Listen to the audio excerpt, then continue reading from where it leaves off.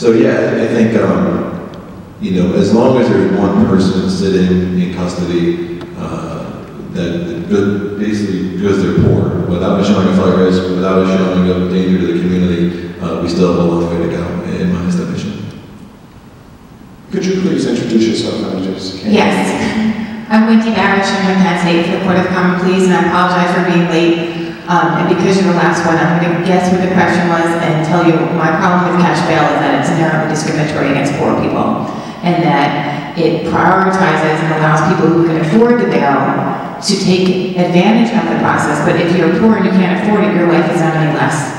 And that is my problem with the cash bail system, in addition to what we've heard. But I think it's inherently discriminatory. And the poor communities tend to be Black and brown people, and they are the ones that are suffering from the current system as it currently is in Philadelphia.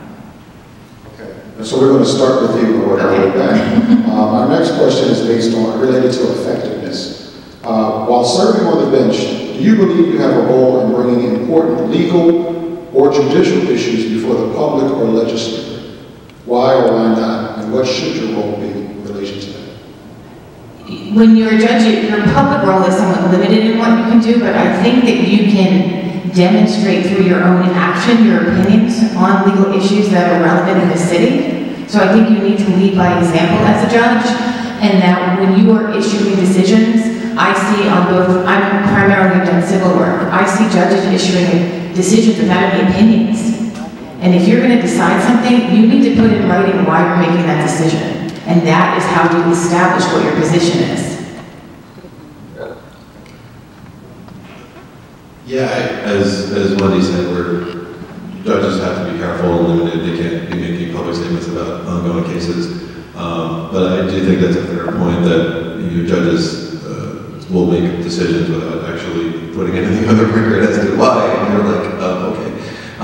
So there's really nothing to be learned. But I think if judges are more transparent, I think there's a place for that. I think community engagement. I mean, I know a few judges that have been really instrumental in starting new programs and getting about the reentry, and there are things that you can do as a judge to educate the community and to really be part of new solutions and trying new things. And I think that would be absolutely appropriate for a judge to do that as much as they can within the confines of their job.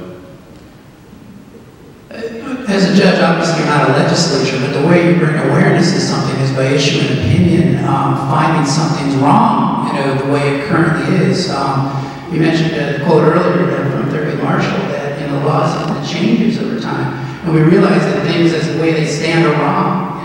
And the way a judge handles that is this is a violation of someone's constitutional rights. This is a violation of due process, and therefore I'm issuing an opinion in order that's saying it's unconstitutional. We're not going to abide by it. That's the power judges have. That's why this is such, an important office to do. We were just speaking about cash bail.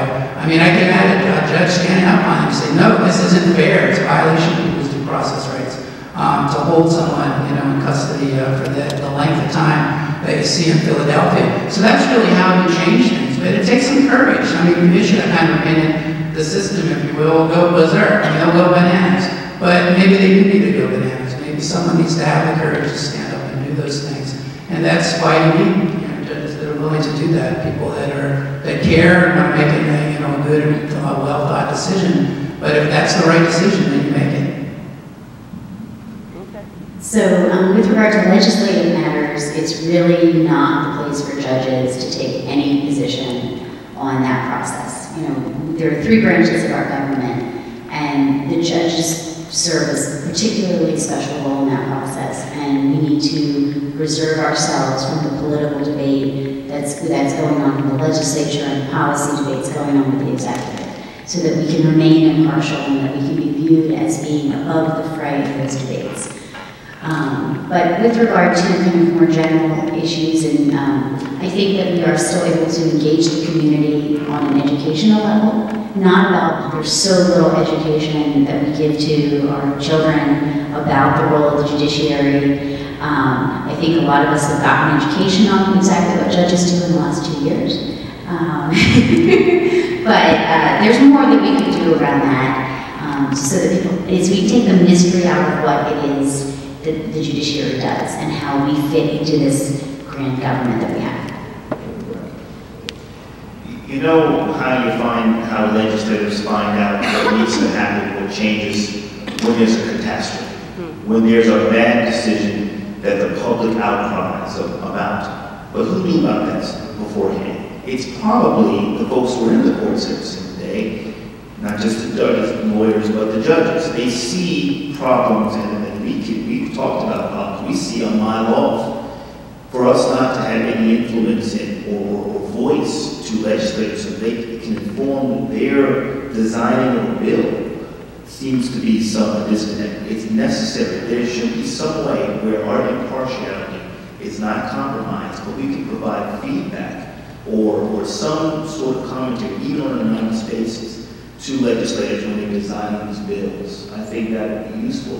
There is some mechanism where chief justices of the courts are asked, or judges told about certain changes as it relates to court process. But as it relates to laws, that's always going to come after behind something bad that's happened. And that should be the only way to get in front of that is really with some sort of anonymous private conversations between legislators and judges about bills and problems of courts. I'm going to start out my response with a note of humility. If I am lucky enough to get on the bench, probably I will not be overturning tables in the first 1 or 2 years as a young trial judge. However, it's important to get people who share your values on the court early so that they can be there for a long time and have the kind of impact that a 20-year judge can have.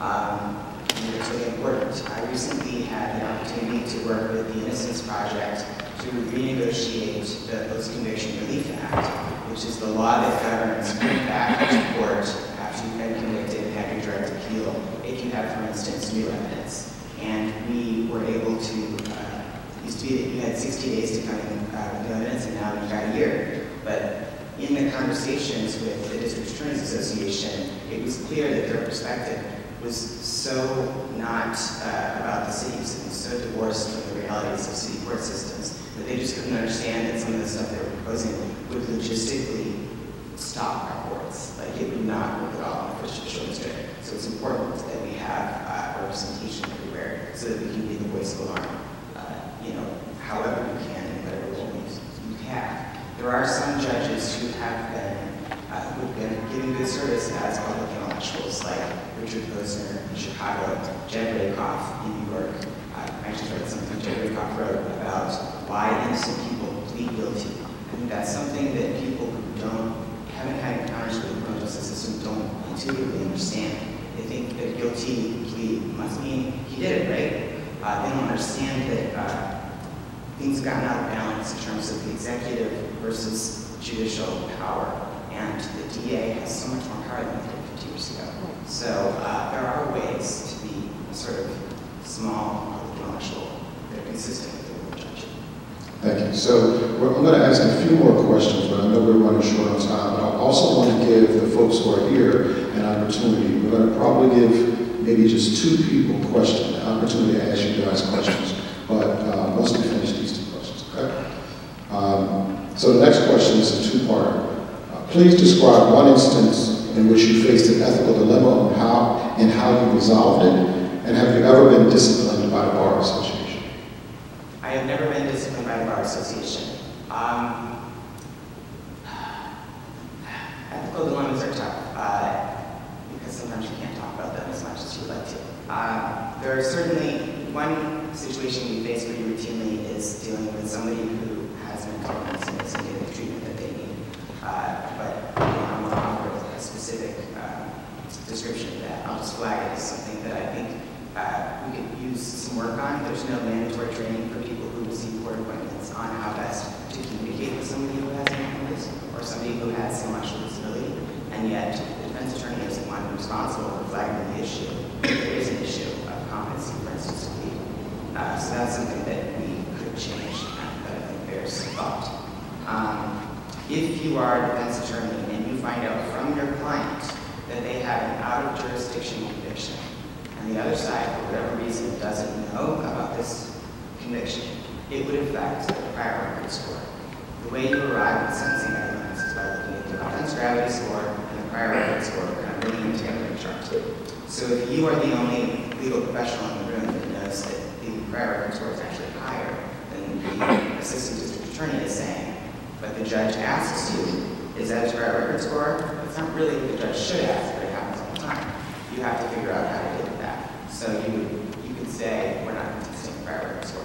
But we have a duty of candidate tribunal. We also have an absolute duty to keep privileged information privileged. Yes, well, first, I've never been disciplined by the Bar Association. As far as ethical dilemmas, one of the ethical dilemmas that a lot of, well, I'll just speak from my experience, that I found myself in is when I worked for a firm in their billable hour structure. Folks who have to hire a lawyer have to pay an attorney for their fees. Well, some firms have practices where their billing structure, the pressure of associates to bill, even create billing entries to absorb retainers was a particular problem in this particular firm.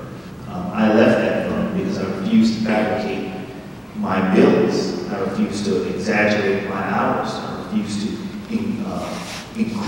do unnecessary legal things for the purposes of getting to a bill place. And that's one of the things that I have done with.